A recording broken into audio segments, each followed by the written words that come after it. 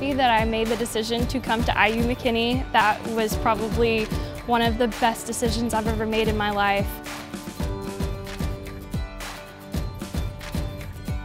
Especially being an out-of-state student, I know I did the right thing coming here and meeting all these amazing people, and there's so many resources that we have to just encourage you to be the best that you can be. And I've joined several organizations, Women's Caucus. I'm also in the Christian Legal Society, so I definitely feel like I've found my family. I know that I will succeed here, for sure.